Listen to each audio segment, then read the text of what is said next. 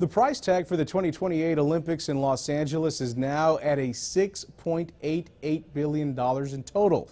That's up more than $1.3 billion from earlier estimates. The biggest reason, inflation. The numbers released by the organizing committee are pretty much the same as the original bid documents, but they have now been adjusted from 2016 dollars to reflect the real value of dollars at the time that they'll be received or spent, mainly in the latter part of the 2020s.